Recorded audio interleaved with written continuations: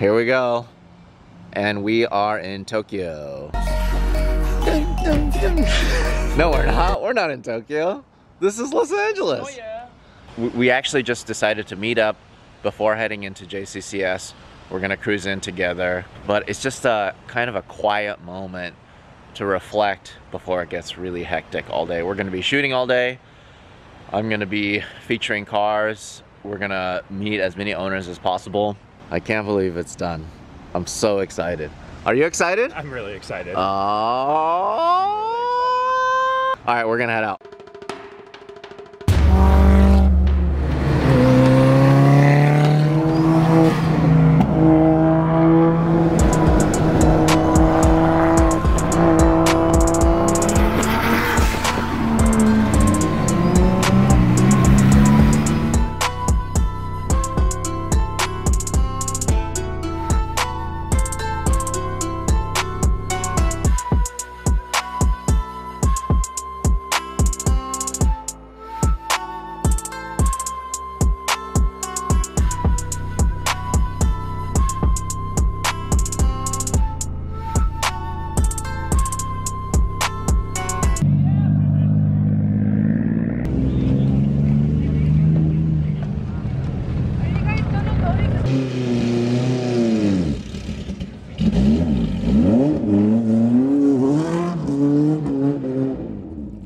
Oh, burnout!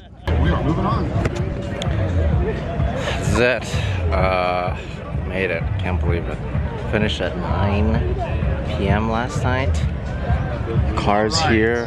Another 2-pack of Matchbox cars. Look at this guy! Hey, get that camera on my face. What's going on? Oh man, I'm just checking out this Datsun right here. Look at this thing. Sheesh. 510. Hey, this one's my favorite. Also, look at this one over here, look. Shane, is this the first time you've been to a Japanese classic car show? This might be, but this is so bad, Larry. I thought you do cameras for a living. Oh, is it really dirty? Yeah, this is That's my first Japanese car show. Shane. Dude, this might be one of my favorite cars here. This thing is perfect. There's no You like it? scratches, no dents. Well, I hope not, because I've only driven it 30 miles or so since it got finished. Yeah. Oh, dude, Larry, how many cars do you have? You know, the thing is, it's one of those things, like, I've only shot this show a couple times, and I've always wanted to have a car here. The fact that I have 2 cars here for my first time showing, just... Not just 2 cars, though. A mint Skyline and a mint Datsun. Yeah. So stoked on it, so happy that it's here. I edited the video of the whole process of this. It's not just new paint. They took out, like, how much rust and Bondo did they take out so this car? much. It was a lot. It's very exciting. I'm proud of you, Larry. Yeah. You did Well, it. so let's not talk about it too much because we're gonna do a full video on it. But let's choose 5 cars. We're actually gonna walk the show, and I'm gonna choose 5 of my favorite cars at the show.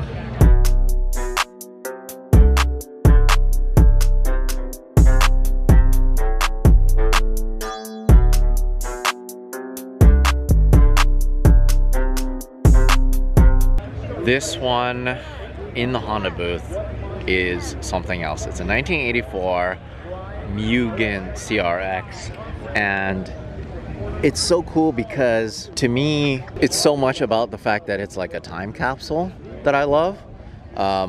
This was actually a prototype car that they used to develop parts, including, look at those wheels. Like, I just know these are so rare, but look how cool it is. How cool is it that they have these like characters in it? I love this. Aha! This guy caught me. No! I'm on the Hoonigan Stories now. This is it. 1 out of 5 cars. I just love this thing so much. It's beautiful. Look at this. Even down to the shutoff, the safety shutoff. It's just right there on the hood. Look at those seats. Daytonas. How cool is that? Alright, so first car is a Honda.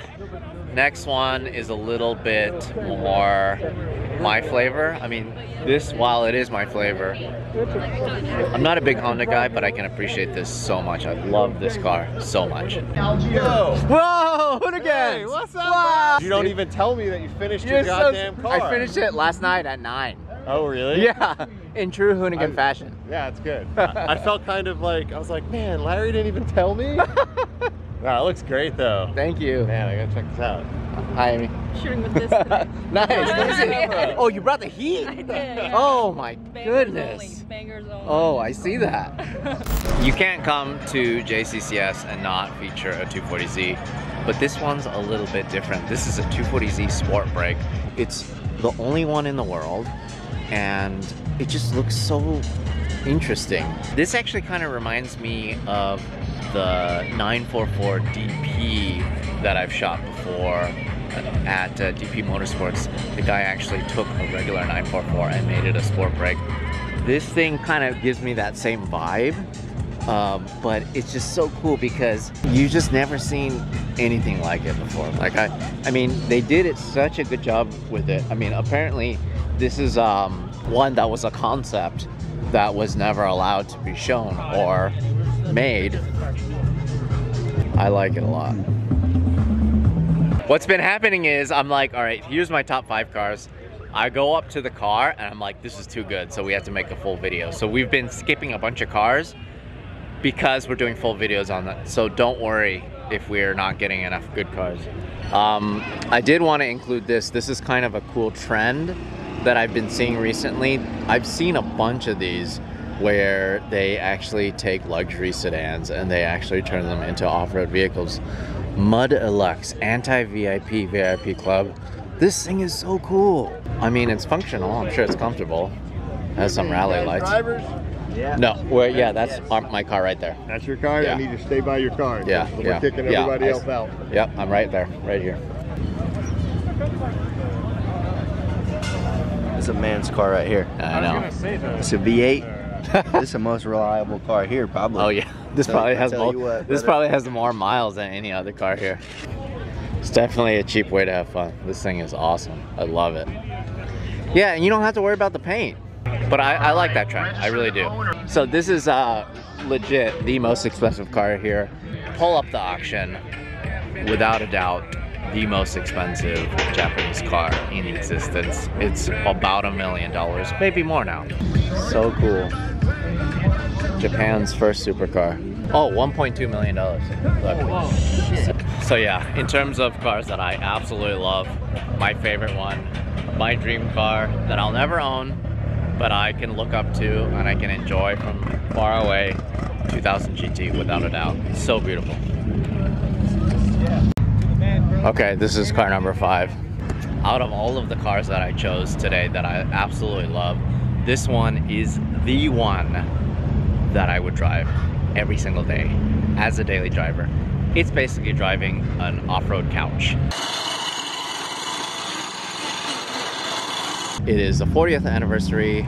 I think it's a 1997 FJZ80, if I'm not mistaken.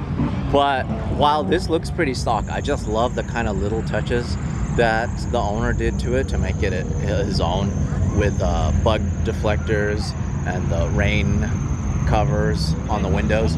But the thing that really is the craziest thing I've never seen before, and I'm super excited to see that it actually exists, is this owner put Watanabes on this truck. It's so cool. I can't believe how good it looks. It just looks right at home. Let's see, what size are these? 285, 75, 16. That is unbelievable. It fits and it looks so good. And I love everything about it.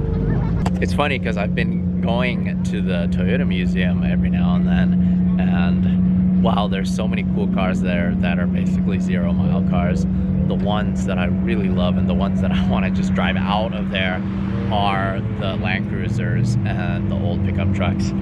This one is a prime example of something that is just, I don't know, just perfect. It's just so beautiful. I love it. Oh, check it out. Check out that little spoiler on the top. That like wind deflector. Unbelievable. Very cool.